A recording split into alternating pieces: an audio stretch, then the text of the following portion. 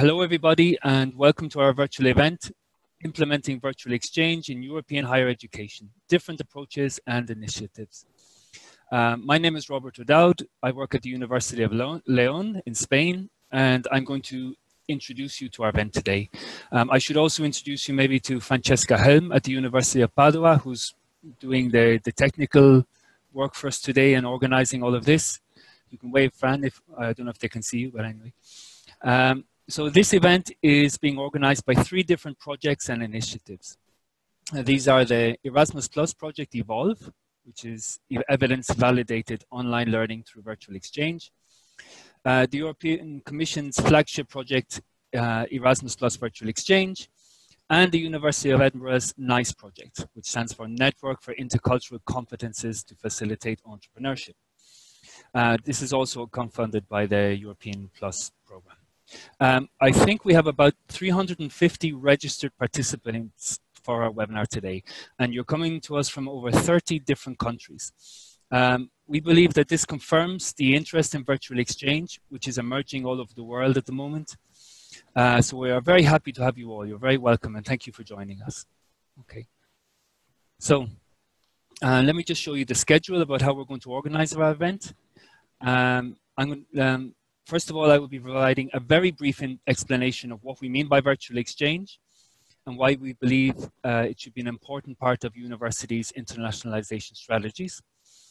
We will then go on to the presentations, starting with Sara Guth, who is president of the UNO Collaboration Organization for Virtual Exchange. And Sara will be talking to us about the Erasmus Plus Virtual Exchange project. Following that, Sake Jager, Gerdintje Ogel, and Juan Alba Duran from the University of Groningen in the Netherlands will be speaking to you about the Evolve project, and will report some case studies which illustrate how universities are integrating virtual exchange into their internationalization programs. And finally, we have Anna Creary and Isabel Majewski Anderson from the University of Edinburgh in the UK to tell you about the lessons learned from the NICE project. Following the 3 presentations, we will have then about 10 minutes, we hope, for questions and discussion, okay? Mirjam Hauck from the Open University in the UK will be redirecting to the speakers some of the questions which you have put in the question and answers tool, okay? If you look at your Zoom application, you'll see at the bottom of the screen, there is a Q&A button, okay? That's where you should write your questions. Okay, and then Mirjam will try to redirect these to the different speakers at the end, okay? If you want just to chat and to comment on the presentations as you're listening, you can use, of course, the chat tool. And for those of you on Twitter, we recommend the hashtags virtual exchange and or virtually VE next steps. Okay, you can see them there on the screen. Okay, so moving on. Let me just, so Fran, can we move on to the next slide, please? Okay, let's think a little bit about why people might be here today and why you might be interested in the whole idea of virtual exchange, okay? Well, first of all, I don't know about your individual universities or your individual countries, but the current rates of physical mobility in universities is actually quite low. You can see this report from Europe about European mobility, from very recently, and the average in Europe is 8%, okay? 8% of students are engaging in physical mobility programs, okay? That is very low. And I think if we move on to the next slide, you will probably agree that the impact of the COVID-19 pandemic is going to have also a very negative impact on student mobility. So what we are doing is we are proposing virtual exchange, certainly not as a replacement to physical mobility, but as a complement, as something that can be integrated with physical mobility into universities' internationalization programs, okay? These are what we could say are the basic characteristics of virtual exchange. Engaging groups of students in sustained online intercultural interaction and collaboration with partners in other cultural contexts or geographical locations as an integrated part of their coursework and under the guidance of educators and facilitators.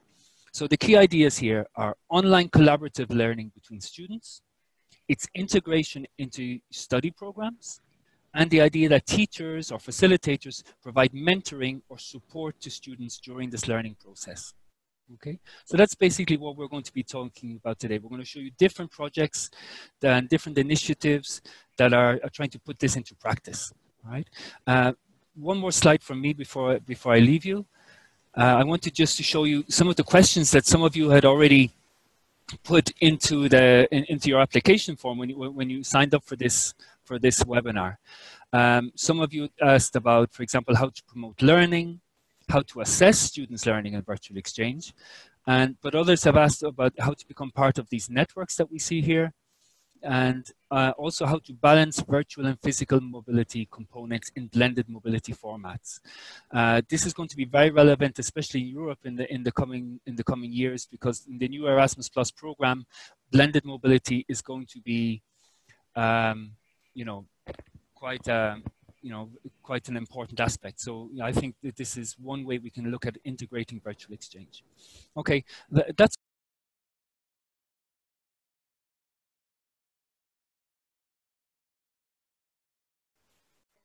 Thank you, Rob, for that introduction, and thank you to the people who organized this webinar for inviting me. My name is Sara Guth, and I teach English as a foreign language at the University of Padova in Italy. And I'm also president of Uni Collaboration, which is an organization that focuses on promoting virtual exchange in various ways. So today I'm going to talk to you about the Erasmus Plus Virtual Exchange Project, because I think it has many unique features that are helping move the field of virtual exchange forward. So next slide, Fran. So briefly, this is a pilot project of the Commission. This is not an EU-funded project. It is actually a project that the Commission contracted to a consortium. And it started in 2018, and basically the Commission was aware that there was a need to expand the reach and scope of the Erasmus Plus program because of the numbers that Robert showed you previously about the limited number of students that go abroad. So the aim was to develop an innovative way for young people to engage in intercultural experiences online. So we had an original target of 25,000 youth that we were supposed to reach by the end of this year, and we've actually already exceeded that number. So it's been quite a successful project. And one of the main characteristics of the project is to explore different models of virtual exchange, and therefore it is being implemented by a consortium of partners, and each consortium kind of focuses on its own different specific model of virtual exchange. The target audience of people taking part in the activities are young people aged 18 to 30 who are residing within the Erasmus Plus program countries and the Southern Mediterranean. But because we do lots of training, the project also targets higher education professors, university managers and administrators, educators, of course, as well as youth workers. So another unique characteristic of the Erasmus Plus Virtual Exchange program, pilot program, is the focus it has put on really developing the use of open badges as a form of recognizing students' participation in these programs. Because in the past, very often students participated in virtual exchange, but it was not recognized in any official way. As part of developing the open badges, we have also developed a competency framework that took from existing competency frameworks to really focus on the soft skills and transversal skills that virtual exchange helps develop and which are rarely recognized within institutional courses as part of their syllabi and curricula. And we, just one second, Fran, go back. And we just really want to point out the importance of there being recognition of these skills that are developed through virtual exchange. Okay. No, okay. So the question is, can it be integrated into university programming? And here I'm going to talk about the two different ways that Erasmus Plus Virtual Exchange has looked to integrate a virtual exchange into these programs. The first is that students or youth can participate in what we call ready-made exchanges. And these can be as part of a component of the organization's courses and activities, or students can do it individually, separately as an add-on or extracurricular activity. And the second option is that professors and youth workers can develop their own grassroots exchanges based on their own needs. So I'll briefly explain these different models now. So the ready-made virtual exchanges that we offer There are several different ones. Social Circles is a very short program. It lasts 2 to 3 weeks, and it is kind of a taster into virtual exchange, gives students a feel of what virtual exchange is. Whereas the other 2 programs, Connect program and Cultural Encounters, are longer programs lasting 8 to 10 weeks. And these are all programs that exist and are ready-made, and you can just jump into them. And then the second type of activity we offer is training. And so we offer training to help people develop their own virtual exchanges. And there's also a training to help people learn how to become facilitators who can facilitate dialogue in online virtual exchanges. Okay, so just briefly about the ready-made exchanges. I'm not going to go into extensive detail, but one of the benefits of these exchanges is that they're really diverse, because they're not organized between 2 partners per se, but what they do is they create groups of 10 to 12 students, and these students mostly come from 10 to 12 different countries. So they're truly diverse and cross-cultural for this reason. And they are very much learner-led, so they start with a topic or a theme, but then the learners in their small groups decide how that discussion is going to go. And these programs, the existing exchanges, they're fundamentally based on synchronous communication. So usually about 2 hours of synchronous meetings between these groups of students of 10 to 12 students, 2 hours once a week for several weeks. And what are the benefits for the institutions who participate in these ready-made exchanges? Well, they're ready-made. So you don't need to do all of the training that I'll talk about later. So the exchange implementation is taken care of, as is the tech support. They have years of experience, so they have well-developed curricula with specific learning goals that they can share with you, so you can find a way to implement it into your existing courses and programs. And these exchanges, as well as the training and all of the activities in Erasmus Plus Virtual Exchange, also undergo rigorous evaluation. And we have taken the monitoring and evaluation of all of our activities very seriously, and they are reported in our reports that are posted on the website, which I will share with you at the end of my slides. So just briefly, again, I'm not going to go into much detail, but the Connect program is a program that lasts 4 to 8 weeks, and it brings together students from different countries, as I said before, and it has a menu of global topics that then students, the learners participating in the activity, choose what to focus on. And so it's primarily just these 2-hour synchronous sessions, and there are also readings and other activities that students do between the sessions. These sessions, no, go back 1 second. The sessions are led by facilitators who have been trained to manage these conversations so that each young person's voice is heard in the dialogue. And so I put the dates of the upcoming Connect program, but you can find that again on the hub that I'll show you later. So next. So Cultural Encounters is similar to the Connect program, but it tends to focus more on a topic. So the topic for the upcoming semester will be the environment. In the past, the topics have been issues of refugees, issues of European identity, and it really tends to pick up on what's relevant in the time period that we're going through. So it's topical, and it involves a little more content than the Connect program. So there are lecture series by academics and practitioners, and then they also have these weekly 2-hour dialogue sessions and interactive assignments that they have to do to get credits at the end. And it's a bit longer, it lasts 9 weeks. And again, it'll be coming up in the fall. So those are the exchanges that exist and are ready-made that you can just tap into as an institution. Then, for various reasons, there are people who want to develop their own virtual exchange. So we have different training opportunities.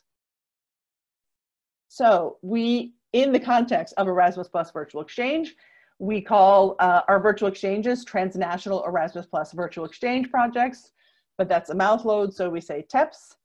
And we offer 2 trainings, basically. The first is the basic training, which aims to really give an introduction to what virtual exchange is and how you might want to integrate it in your institution. And the other is the advanced training, which is more specifically for partners of educators who have decided to come together and develop their own virtual exchange. The basic training lasts 4 weeks, and it's open to not only teachers, but really to international staff at the university, to deans and higher level decision makers as well. And the advanced training lasts 6 weeks, and both of these trainings will be offered in the fall in English and French. Next. So what are the benefits of taking the time and effort to design your own TEP instead of just using a ready-made one? Well, they help you understand the rationale behind VE, and it's a learning by doing experience. So by going through the training, you're actually experiencing a virtual exchange. And so it helps you focus on the innovative pedagogical approach that is virtual exchange. It helps you become familiar with the tools that we use that can be used. It allows you to respond to specific learning outcomes that you might have and that you can customize to your specific needs and your field. We then offer you support in developing your TEP, and from an institutional point of view, it can also help strengthen partnerships. And once a TEP has been run a few times, it can also be developed into a larger scale TEP, which could become something more like the ready-made exchanges that I discussed before. So if you could go to the next slide. So the TEPs, I'm not going to say much about this here because the colleagues that come after me are going to talk about different types of this type of virtual exchange, but they're usually bilateral or multilateral. They can have different durations, and they can also support mobility. So either by encouraging people who did not necessarily want to study abroad to go on study abroad, or what Robert said at the beginning in terms of blended mobility, you can have virtual exchange supporting the mobility before or after, or before and after the actual physical mobility experience. So I'm going to skip the next slide, Fran, in terms of time. It just gives examples of how people have been implementing Erasmus Plus virtual exchange in their institutions, and I can talk more about that later in the question and answer if necessary. And here is a link to the website where you can find all the information about Erasmus Plus virtual exchange. So both our programs, our reports, and our resources as well that you can take back to your institutions. So next slide.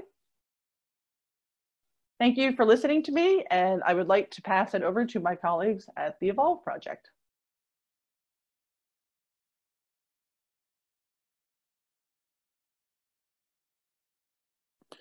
My name is Sara Guth. I work at the University of Groningen as a project manager in teaching and learning innovation. And I'm also the project coordinator of the Evolve project. The Evolve project is meant to mainstream virtual exchange into higher education. And this means it tries to get universities to use virtual exchange on a larger scale. And the way we have done this is very similar to what you heard before. We have provided training and mentoring to teachers who want to support this integration process. Several universities will probably also want to organize this training themselves, which is why we intend in just a few weeks actually to make the training materials available as open educational resources. This means that other universities who want to set up their own training will be able to import our Moodle course into their learning environments so that they can translate it and adapt it to their own purposes. And we will also share our experiences so that institutions will be able to set up their own training if they want to. The other thing we will be doing is, and we have been doing, is doing research on the impact of virtual exchange and how universities are going about implementing it. And we will also publish these results on the website and share them with you, including the research instruments that we have developed. But one thing that has really become clear over the past 2 years in which I've been running this project is not so much that the institutions should be developing or validating all these models, because the models, as you have already heard, already exist. And there's already a lot of evidence that they actually work towards fostering certain learning outcomes. So it is much more, in my mind, about how universities go about organizing the implementation of virtual exchange into their programs. And this is something that my colleagues Gedintje Ochel and Juan Albaduran will be talking about now. Yes, thank you, Sake, for introducing the IVEC project. I hope you can hear me.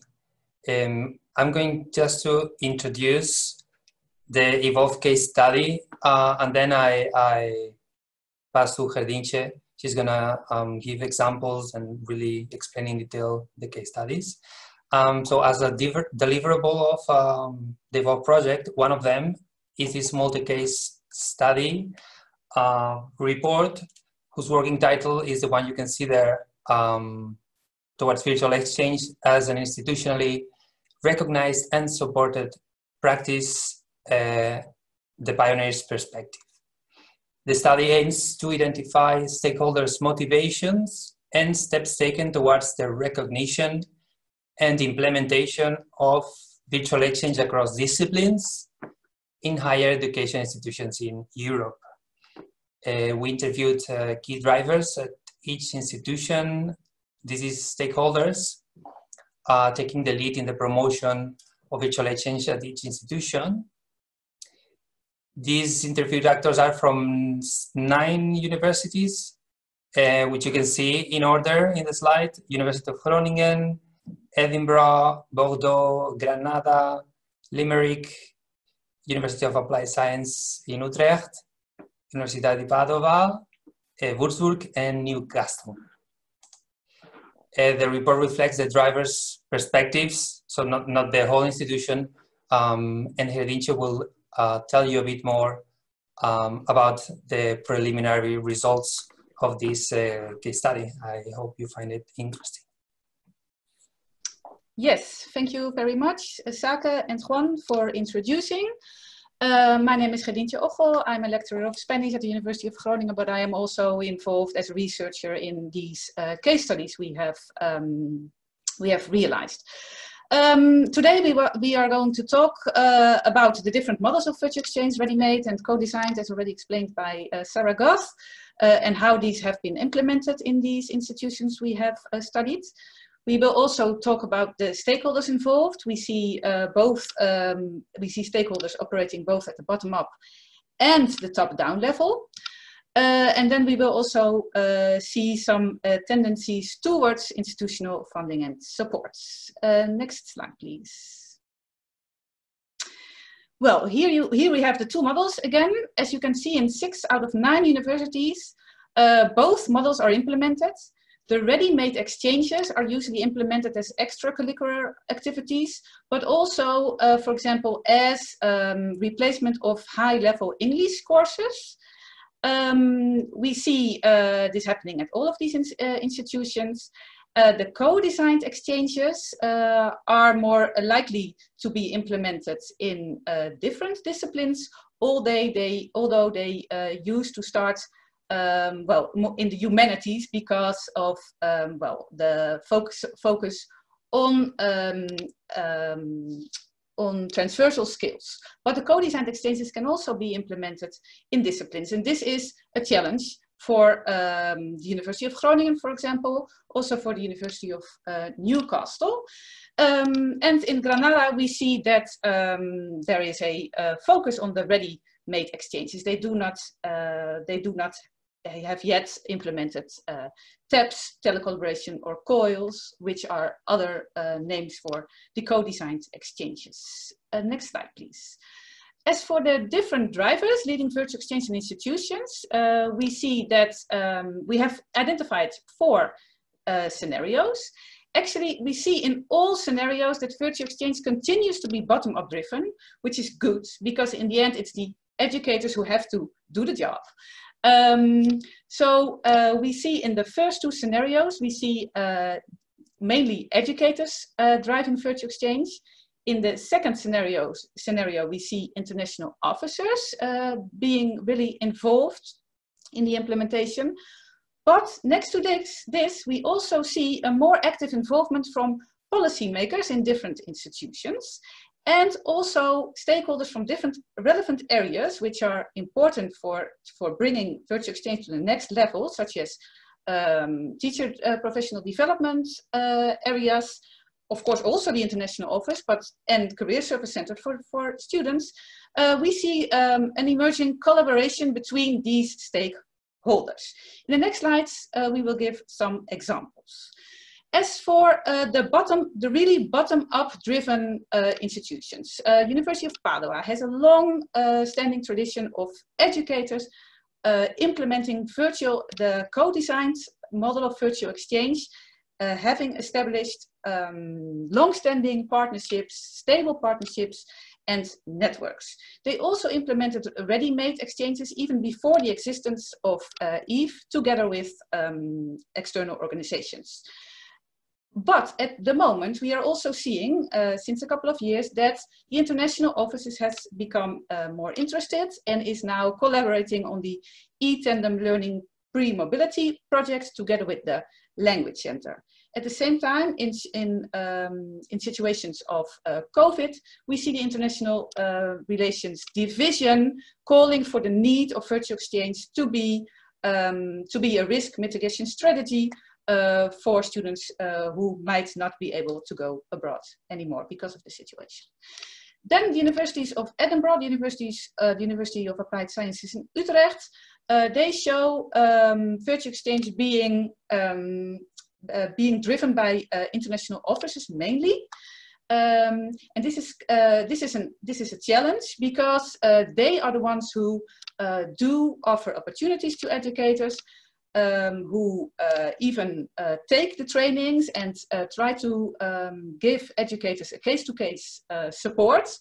But since there are no incentives for educators themselves and their departments to implement virtual exchange, this is more difficult for them.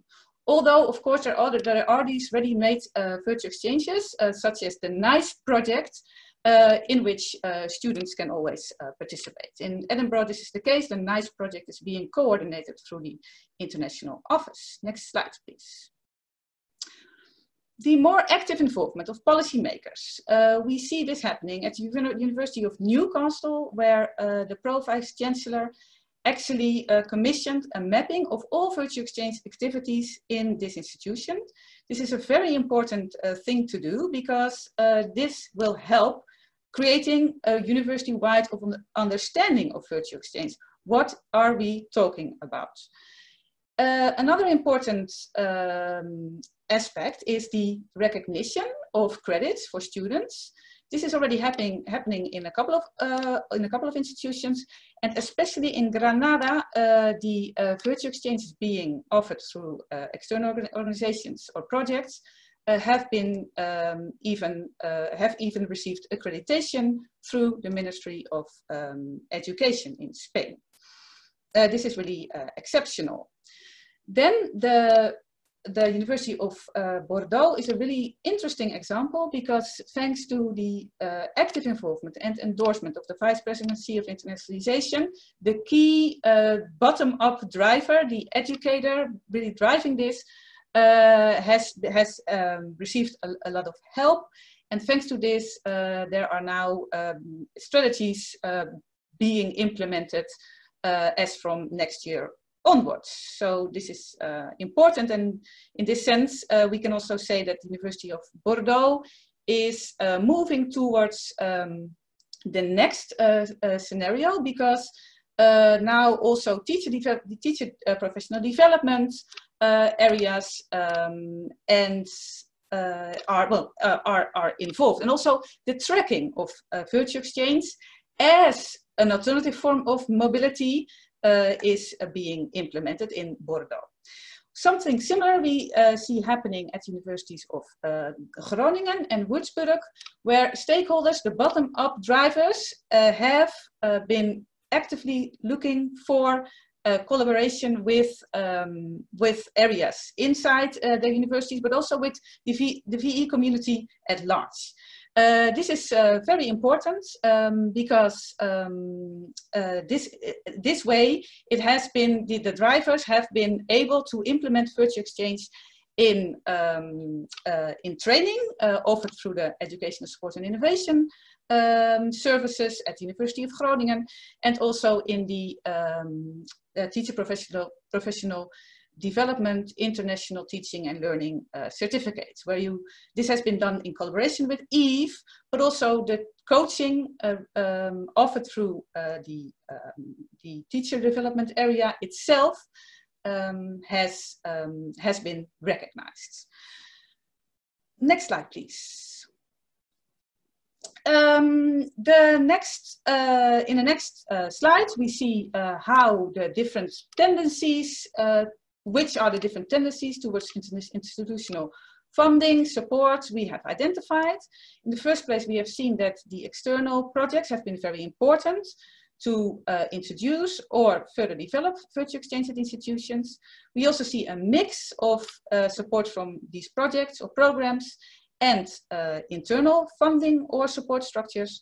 And in the end, there are at the University of Bordeaux, Groningen, and Würzburg, project-based initiatives which are internally funded or supported.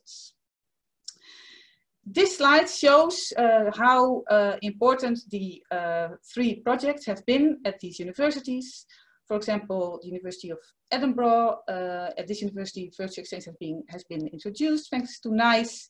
Universities of Limerick, universities of Padova, and also Granada see a high race of increasing number of students participating in virtual exchange, and at the universities of Groningen and Newcastle, the Evolve project has been important to further develop virtual exchange and to get a better understanding of what it is about. At the University of Würzburg, there has been national funding as well from the German government. Next slide. These projects and fundings have led to other initiatives. The Insight project, which is actually a blended mobility format, virtual exchange being used as a preparation for a summer school. This project builds on the NICE project, but has been funded as well through the institution itself. In Würzburg, thanks to the funding received, virtual exchange is now being implemented in the Teacher Professional Development Program. Also, the Career Service Center at the University of Würzburg offers virtual exchange to students in an extracurricular program. And then the last 2 examples are from the universities of Bordeaux and Groningen, where we see already internal funding through different projects. I would like to end this presentation with a quote from one of our interviewees, which says that there are both top-down and bottom-up initiatives, but the weak link is the faculty college level. They need to integrate the credits via the academic councils and allow hours in teaching posts to support VE.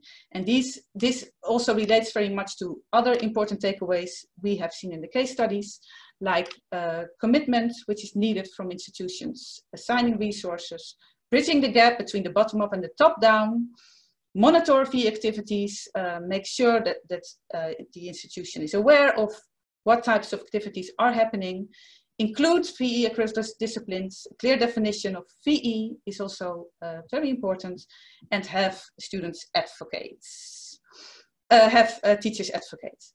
Okay, and also promote it. Yes, this is it. I'm going to give the floor to Anna.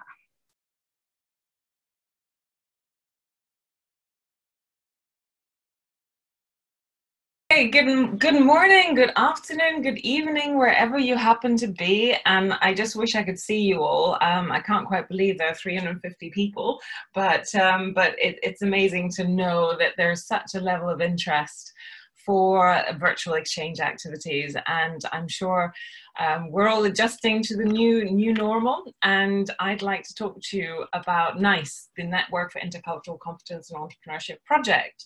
Next slide, please.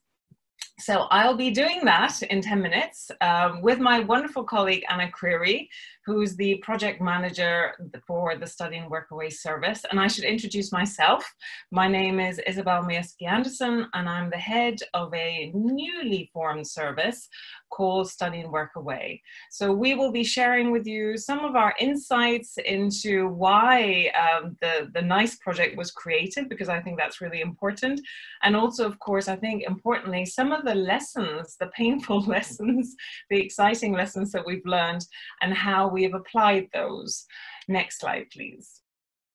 So first of all, what I'm going to talk to you about the NICE project itself and what it is and how it operates. But before I do that, I just wanted to share with you a little bit of insight as to why we originally created this. This was sort of drafted about 3.5 years ago, at a time where we had a very successful portfolio of international and European exchange opportunities. But what was very clear was that there was a real demand to diversify that portfolio, to think about shorter term experiences, but also to think about how we could create a virtual opportunity. And why is that important? I'm sure you're all well-practiced practitioners in this, but I think just important to restate, the reason why that was important from a University of Edinburgh perspective was that we wanted to ensure that those students who physically couldn't go anywhere, go abroad for either caring, because they have caring responsibilities, or because they had other obligations like a part-time job, or physically they just couldn't embrace that opportunity.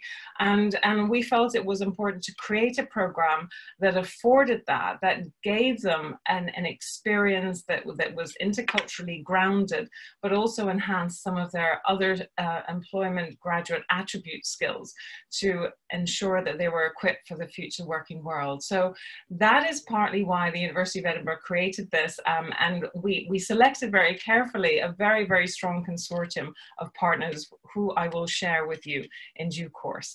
Next slide, please. So what is NICE? First of all, I should mention it's a 3-year funded project under the Erasmus Strategic Partnership Fund.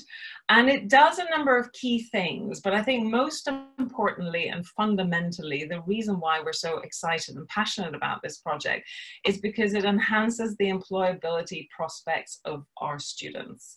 And the way it does that is by equipping them with intercultural competence, skills, and abilities, by ensuring that, that the students have an opportunity to work within cohorts of teams of 5. And we've selected, so each team of 5 is selected from a different institution. So you have 5 students from different institutions, from different backgrounds, working together. They then work together to also acquire some entrepreneurship skills. And of course, through that experience of having to interact over the course of a 7-modular program, they're having to negotiate those relationships. They're having to create a team. They're having to create a team dynamic. They're having to ensure that there's someone who's sort of leading the team. That type of role changes every single week whilst the students are working in their transnational setup. And those students ultimately, we believe, have a heightened level of transversal and soft skills, and of course ultimately enhances their global citizenship attributes. So that is what we mean by enhancing and building the employability skills. But what does it actually deliver? And we have now been through 2 iterations of the NICE program itself, and typically we have, as I said, we have teams of 5 students working in a transnational setup, undertaking a 7-modular framework. And what that means is that every week students will meet to work through their modular content, and there is learning on that modular content, but there's also some reflective aspects, and importantly, they're being asked to undertake a task jointly. Those modules are non-credit bearing, but they're highly experiential. what those teams are being asked to do in practicing their intercultural learning capabilities and their ability to acquire their entrepreneurship learning is they apply that through addressing a global challenge problem. And that is from one of the UN sustainability goals. So they have the opportunity of identifying something they feel passionate about, and then really working together as a team to come up with a solution to that global challenge. And they do that by practicing the ability to work in an intercultural team, which I can tell you is incredibly challenging, and being able to navigate through a 7-modular program through those challenges, and to really arrive at a position where they produced a business model canvas. As I said, the online modules are not credit bearing, but some of our partners have been able to award credit as a result of the content that was produced by the consortium. And then the final aspect I want to mention is that there is a credit-bearing component, and I think a really important component, because while students are embracing this new virtual experience, it's really important to reflect on that experience. And it's important to extract the learning from actually engaging with other students and being able to sort of communicate that to prospective employers, and to extract the value and the impact from that. And we do that through something called a SLIC, a student-led individually created course, which has a very strong reflective component on that. And that is supported by an academic group of colleagues from across our consortium members. What I should also stress is the importance that those online modules are not just done in isolation. The student teams meet, but they're highly supported every week by a trained and skilled facilitator who ensures that things are progressing. And then finally, we have an in-person summer school experience. So albeit the majority of the program is delivered virtually, there is also a blended approach in that there is a summer school experience. And I'll talk a little bit about that in a moment. We could have the next slide, please. So it's very important to stress that we are working very, very closely. We're delighted to have such a strong consortia. And interesting also for you to know that that consortia is built up of 2 networks. One is the Coimbra Group, and we have representation from the Coimbra Group on this consortium. And the other is Universitas 21 or U21. So we very carefully hand-selected these partners because they either bring with them intercultural competence capability or entrepreneurship ability or technical capability, because obviously we needed to build the modular program itself. And as you can see here, we selected a number of the UN Sustainability Development Goals so that students could really focus in on those. Next slide, please. And just to sort of share with you some of the images, and I think it's really important to reflect for me for a moment, just to acknowledge the fact that, you know, unfortunately, as I'm sure many of you have had to cancel current mobility activity in this semester and potentially even in semester 1 of next academic session. But the one thing that wasn't impacted, probably the only thing that wasn't impacted, was our NICE program this year, which students undertook from sort of March onwards. And the feedback we've had from those students has just been tremendous. I'm not going to share with you that. If you'd like to know more, please have a look at the website. But just to give you some images, obviously, as you can see, we did have a physical summer school last year at University College Dublin. So that's just a sort of moment of capturing that. And some other images of students going through their journey. And I think that's what virtual mobility, virtual exchange, that's what's so important. It's a journey, it's an experience that students are being guided through and supported through, and they're also being helped to reflect on that experience. So I'm now going to hand over to my colleague, Anna Creary, who's going to share with you some of the lessons learned. So over to Anna. Thanks very much, Isabel. Hopefully everyone can see me. Okay. Fantastic. Thanks very much, Fran. So yes, if you could go to the next slide, I'm going to talk through some of the internal and the consortium-wide lessons that we've learned over the past couple of years. So first of all, you can see I've highlighted a few things on the slide, and I would say virtual learning recognition. Internally, this was relatively new to Edinburgh. From our experience, and especially within the study and workaway service, we'd not worked on a virtual learning program before, and we had a lot of learning to do with our colleagues in various schools and within the colleges to learn how this work could actually be recognized, because it stood a bit outside of the traditional learning at the university. I would also say platform testing. Within our consortium, Edinburgh was responsible for building the platform that all of our NICE students worked through within their virtual or their online modules. And we learned a lot about testing and retesting and what would work. And, you know, we thought what would work perhaps didn't, and what we thought might not work did. And so we ended up having to go through it a number of times. And I think it was a good learning experience in that virtual exchange isn't something that is set and then continues on. It's something that we regularly had to work on and had to make sure that we were giving students the best opportunity. I would also say that that kind of comes into the student support requirements. So we had 160 students participating, and we had about a pool of, I would say, between 20 and 40 staff. And we were getting emails from them pretty frequently. And obviously this is a good thing, but it was a bit of a learning curve to figure out exactly how much student support we needed to be giving to make sure that they were all having a good experience.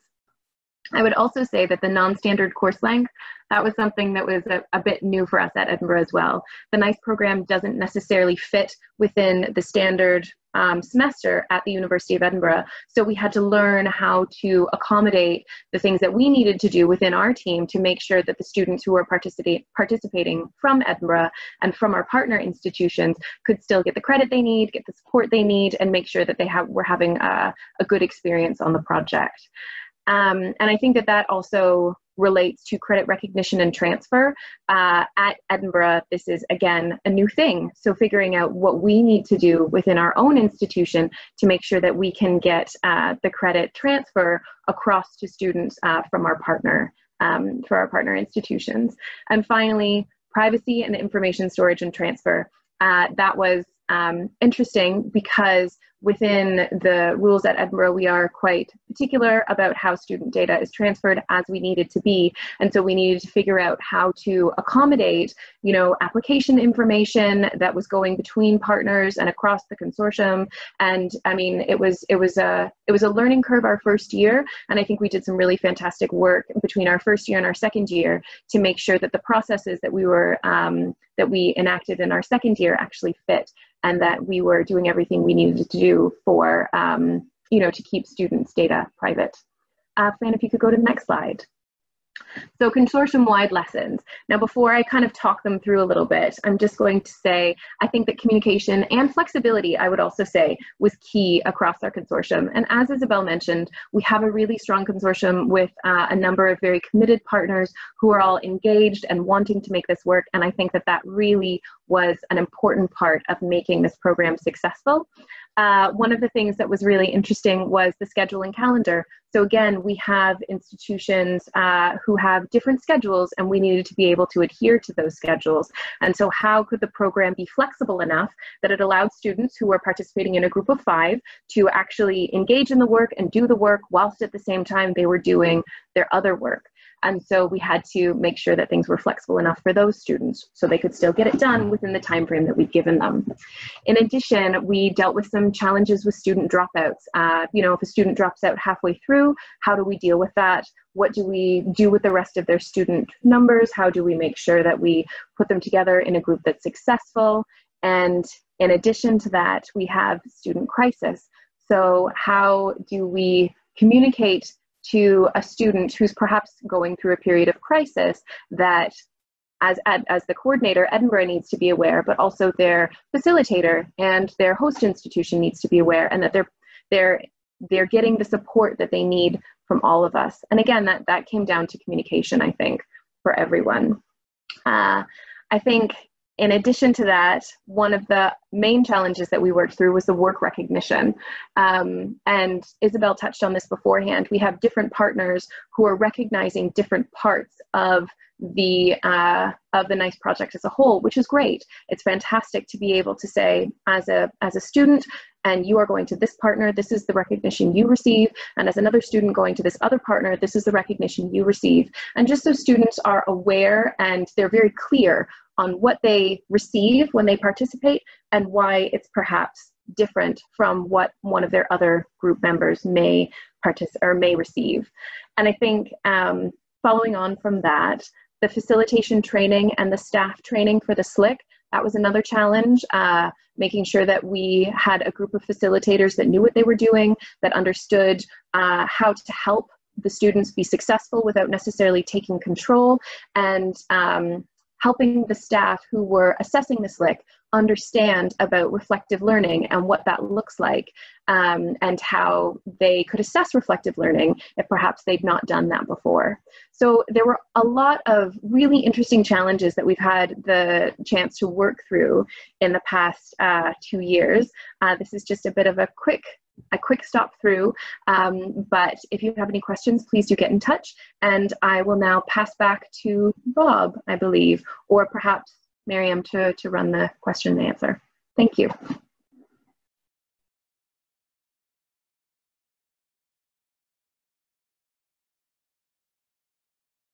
So what I'm showing you here is the International Virtual Exchange Conference. In past years, Uni Collaboration had its own conference, and there was an organization in the United States called the State University of New York's Center for Collaborative Online International Learning. They had their own conference on virtual exchange, and there were other universities that had one. And so we decided to come together and create a group of people who would have one conference on virtual exchange a year called the International Virtual Exchange Conference. And this year it was supposed to be hosted in Newcastle, and I saw in the chat that we do have colleagues here from Newcastle. And unfortunately, because of COVID, that's not going to happen. So we're going to hold the conference anyway. It's going to be online, and we're coming up with many different modalities for the presentations, as well as social events during the conference. And so it's online. It's going to be 3 days at the beginning of September. And anybody who's really interested in knowing more about what's going on in the field of virtual exchange, what people are doing, and you want to become part of this broader community of people involved in virtual exchange, I would suggest you look into maybe participating in this conference. So I will put the link in the chat as well. But it was very successful last year, and we actually, it was in Tacoma, Washington last year. And this year we had a very high number of people who sent in proposals. And so the fact that we can't hold it in person is kind of sad for everyone. But as I said, we will have networking events, social events, as well as partnering events for people who are looking for partners. So if you're interested in the International Virtual Exchange Conference, please go to this website and register, and maybe we'll see you there. So I'll put a link to it in the chat now. That's all I wanted to say on that. We can go to Q&A now. Okay, so we have a couple of minutes for Q&A. First of all, you've seen Sake has also typed in the chat. The recording worked all right. Of course, we will share this with everybody who has come today. We had almost 300 people registering, and 147 have joined us. Thank you very much. Now let's look at a few of the questions that have not been addressed yet. Debbie says that she works at one of the faculties of the University of Groningen to participate in the ready-made exchanges. Can we join this program as a faculty? Where should I start if we want to promote this exchange to our students? I guess this question goes to the Groningen team.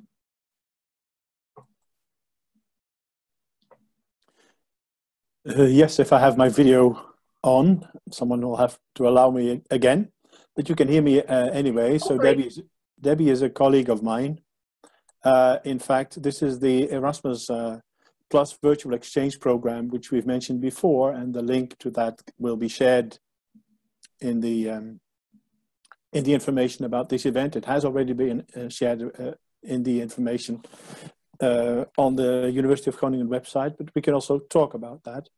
So the Erasmus Virtual Exchange Program is actually run by my colleagues Mirjam and Sara and Francesca, so they know more about it. But if you want to know more about it, Debbie, you can ask me too.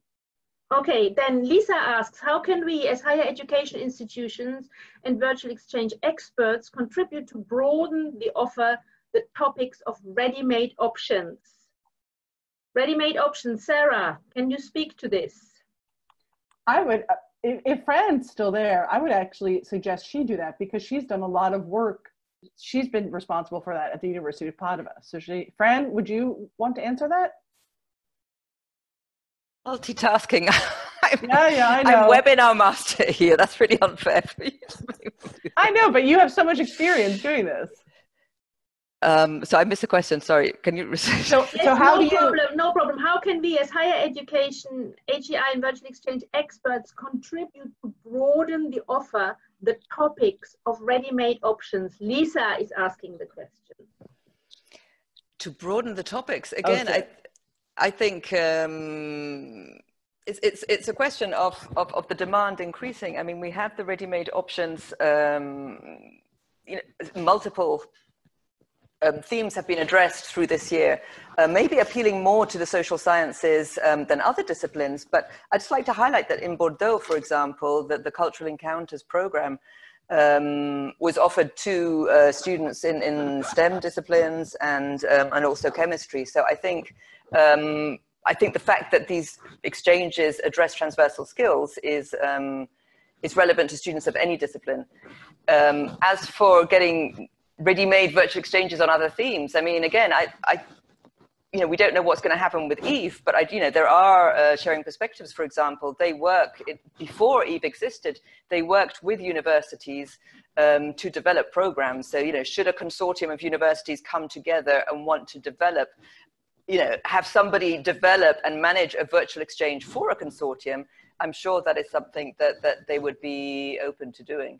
Okay, thank you. Wait, Mirjam, just quickly, and I gave a similar answer. If you look in the Q&A box under answered, Joshua had asked something similar. So there is an answer there in the already answered questions. And now to finish us off with the $1 million question. How could you sensitize institutional leaders, but also the different stakeholders to formal recognition of virtual exchange and sustainable quality implementation of virtual exchange? Yeah, that is quite the question. I think, okay, let me divide this answer into a few, well, I think it's actually, there are several questions there. So in terms of sensitizing your students and your institutions, it really, to a certain degree, actually depends on your institution, because different institutions have different priorities and different strategic goals, and you need to find the one at your institution where virtual exchange would fit into that, okay? So if, for example, an institution is focusing highly on internationalization, you need to find the person who's kind of running that program and find ways to explain to them the ways in which virtual exchange can help promote internationalization, because only 8% or 6% or whatever of young people in the institution are actually going on physical mobility. So we lead trainings as Uni Collaboration to work with kind of international relations officers and the decision makers at universities to help kind of focus on this and find out who the stakeholders are at your institution to kind of push this. So it's not easy, which is why we were all kind of laughing and giggling at first.